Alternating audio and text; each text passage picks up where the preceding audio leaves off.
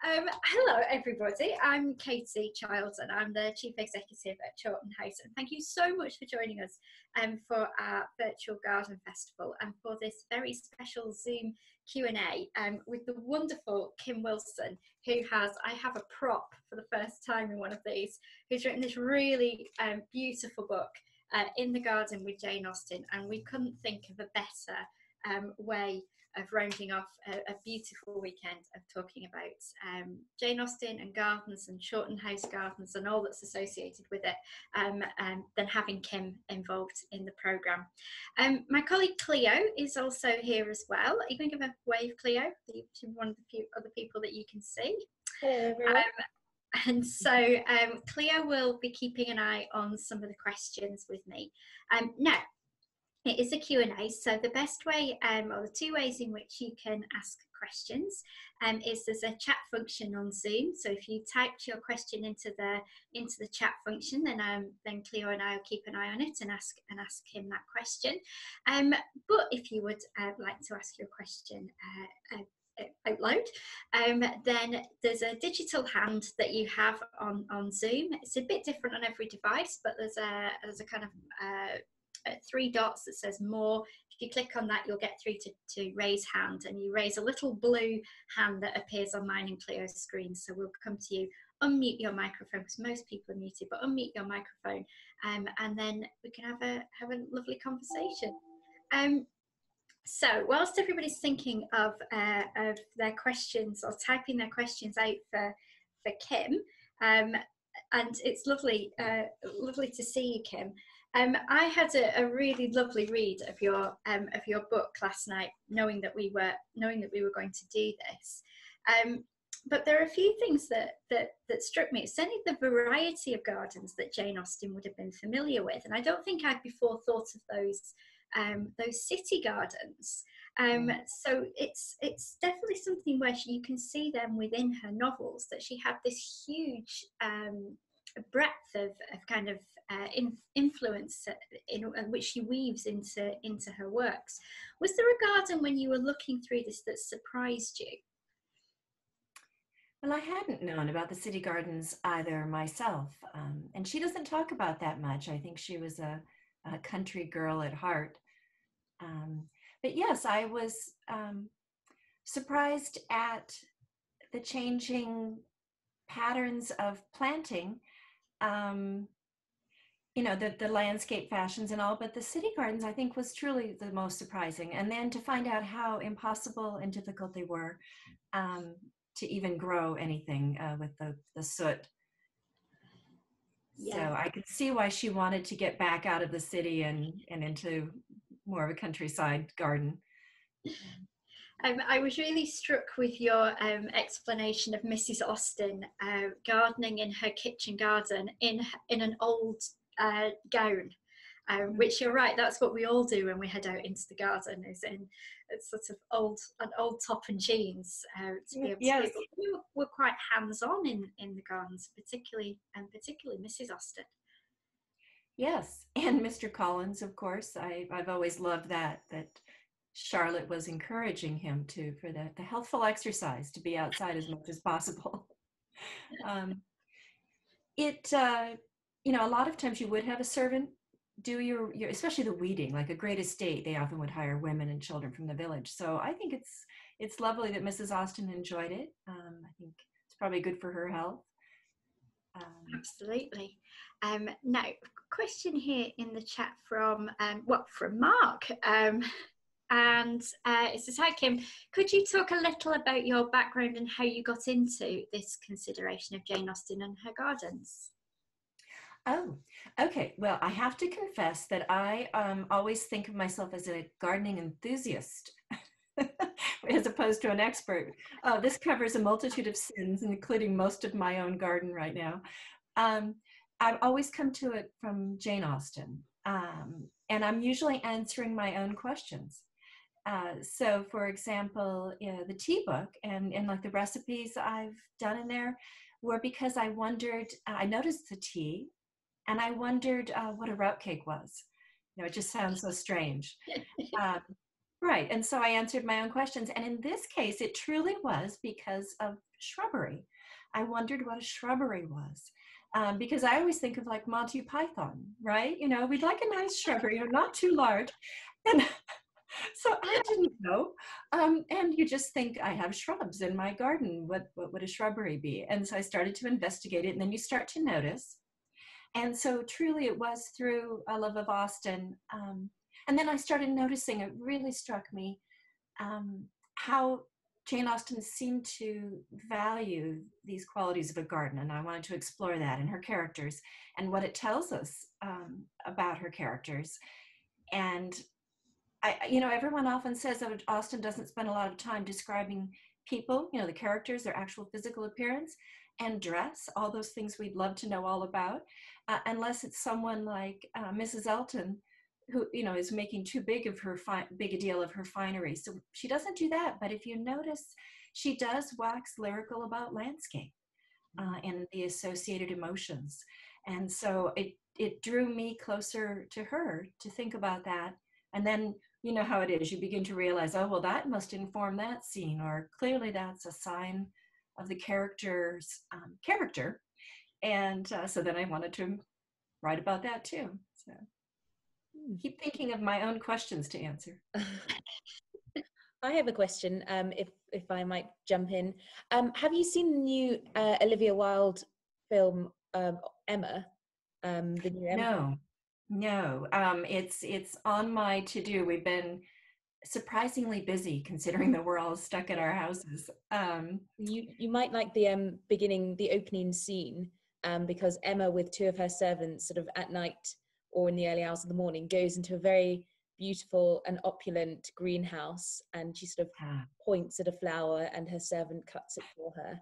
And I was just wondering, is that quite a sort of legitimate pursuit for someone of Emma's wealth and status to sort of be flower picking, but in a very genteel manner? Oh yes, and in fact, I've often thought that Elizabeth in Persuasion, Anne Elliot's sister, she has her favorite plants and seems to take an interest, which is really one of the better things that we know about her. And yet you really can't imagine that she's ever had, garden soil under her fingertips, under her fingernails, can you? Yes, very common. And I believe that is what Mrs. Austen's niece was making that distinction, that Mrs. Austen chose to do that herself was somewhat remarkable. Mrs. Grant in Mansfield Park, you see Austen mentions her as giving directions to the gardener.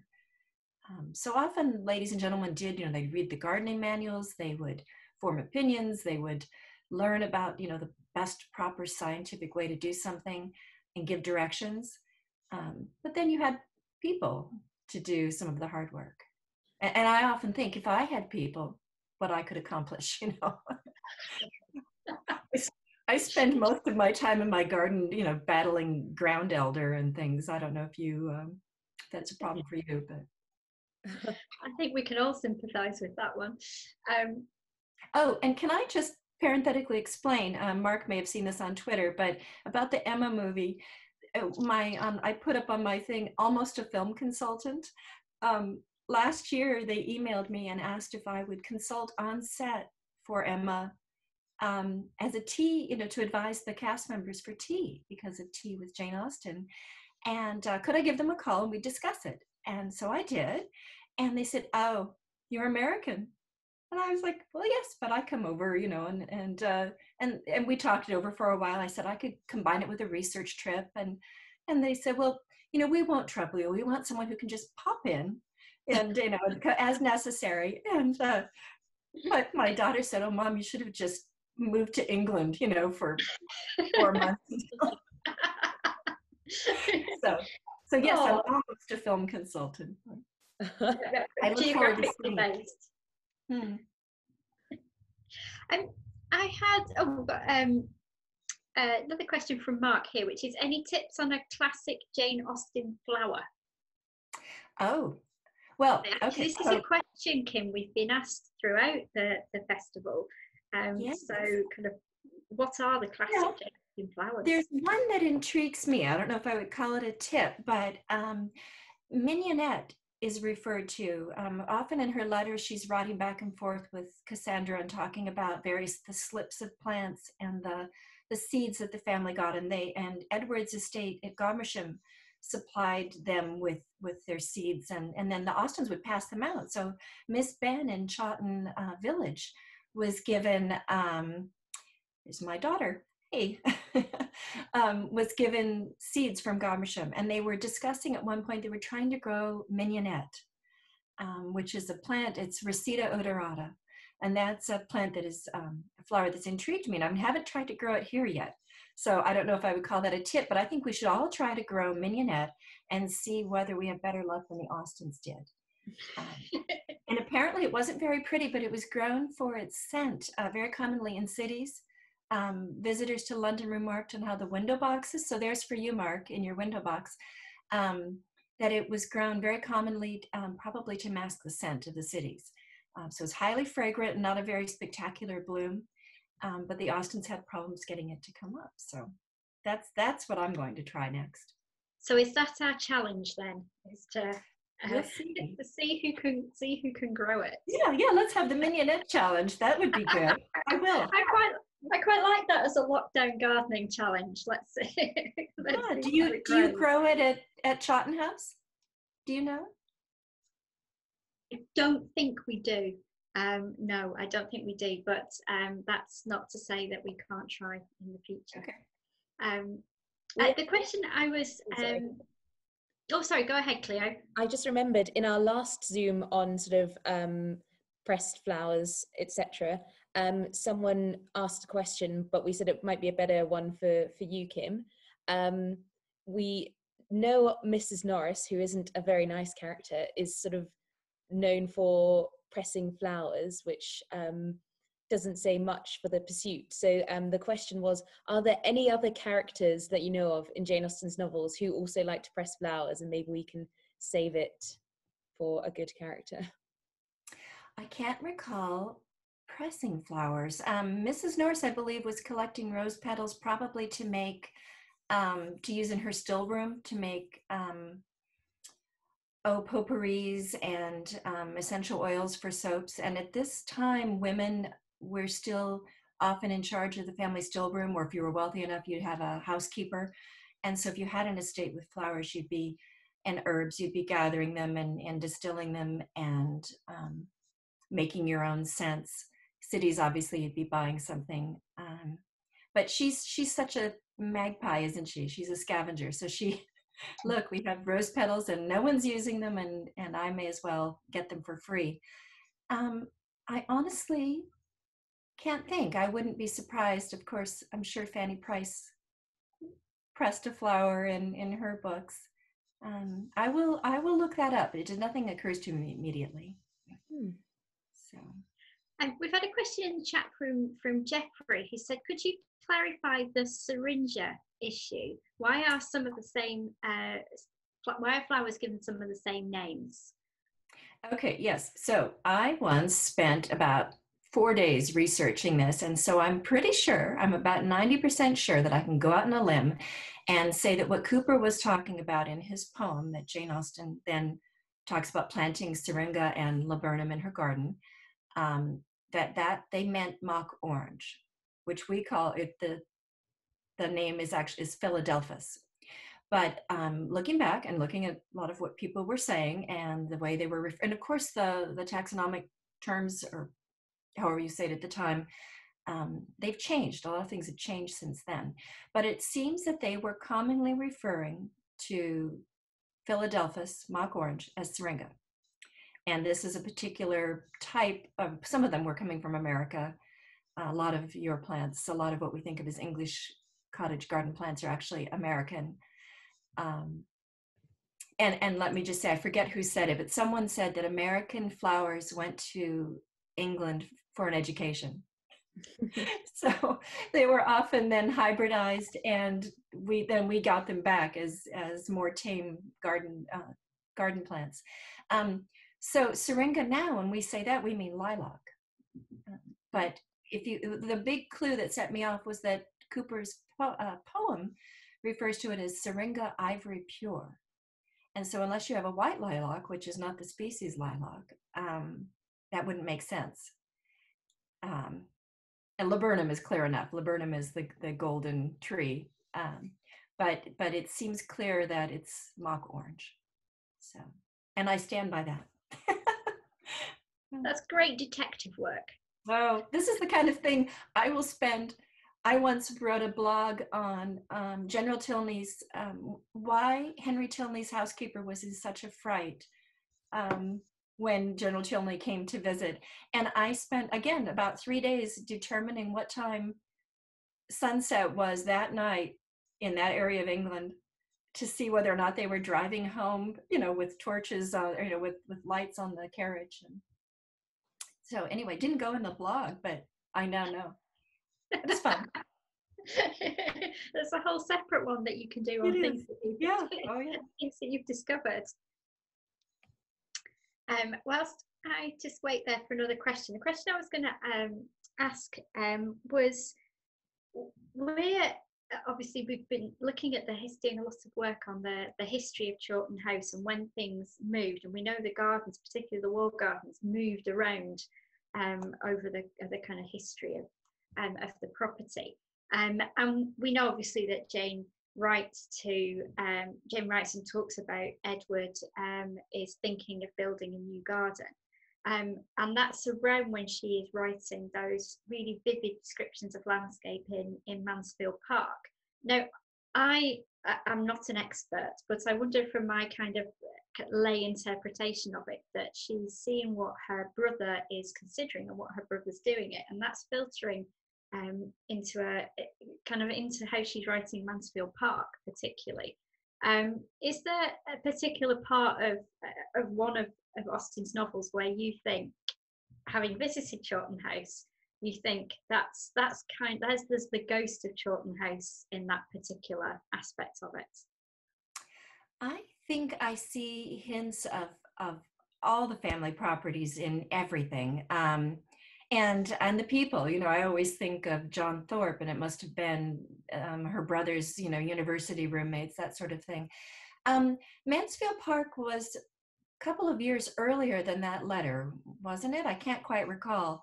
But the thing is, I'm sure these things were under discussion everywhere. From the moment they knew that Edward was going to be the heir to the estates, to the Knight estates, and she began to visit those properties, well, then naturally you see the discussions. And even when the Austens were still at Steventon, they're already improving their property, turning that into something approaching what was called a ferme ornée, which is a ornamented farm. So you take your old-fashioned farm, but since a gentleman lives there, you improve it.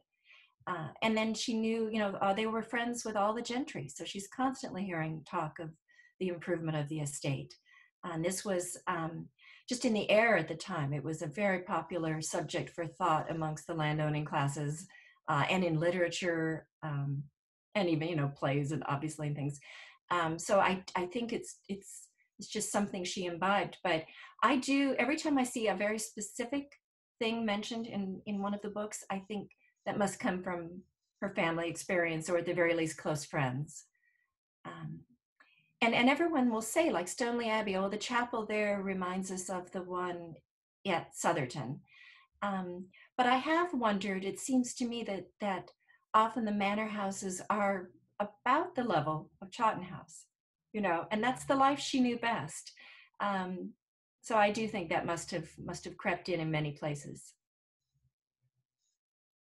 No, I agree, and it's the sort of place that even now, nearly 250 years on, it is that prompts that kind of creativity and inspiration just because of the way you walk up and away from the house at the back. Whatever configuration the gardens have been over a period of time, but you can lose yourself in the gardens and lose yourself in kind of thought, and you can see that surely must have, as you said, formed what she was really familiar with, and made its way into her work. I'm just going to check the chat, make sure I've covered all of those questions. Yep, good. I don't want to miss anybody out. There were some questions on the YouTube video, but I didn't have a chance to look at those. I don't know if that was anything. I haven't got my brain. Before we finish, you've considered tea and you've considered gardens. Do you have? Is there something else that has been kind of itching you to explore anymore? Just as soon as you said tea, I've got my cup of tea right next to me. Oh, well done. Well, I have mine in my mind the gap, which this is metaphorical for me. This is like in the morning, mind the gap, you know. Yes, I will announce now. I'm working on a book about parties. So, and in fact, I'm going to be gathering, I've got a few people who volunteered to beta test recipes. So again, answering my own questions, I am so curious about all the different parties people gave, and the levels, and you know, something from as simple as having tea, like the Austens would have people to tea, up to some grand party that Mr. Darcy gave, or the wannabes like Mrs. Elton. I've presented at the JASNA, the AGMs, on that. So I've been working on this about 5 years actually, but now I'm going to, now that we're all trapped, going to get serious, and finish the recipes, and then when we're all freed up, we can have some parties. So I'm trying to decide if I call it a party with Jane Austen or something like entertaining Mr. Darcy, which I think maybe would be kind of, that sounds intriguing to me, but I don't know. I'll take votes if anyone.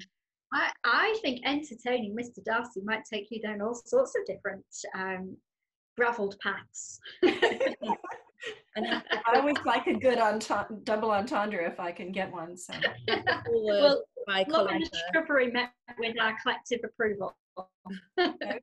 I'm afraid. And see, having announced it publicly, now I have to really move on it. So, yes, we're going to end the Zoom chat, I'm afraid, because next up we have a creative writing workshop on Zoom. So I'll have to say thank you so much, Kim, for speaking to us and for your exciting news as well. That's a scoop for us. Well, thank you for inviting me. This was just delightful. I'm really impressed with your creativity and keeping the word going while we're all at our houses. Wonderful. Thank you so much. Goodbye, everyone. Bye. Thank you. Bye now.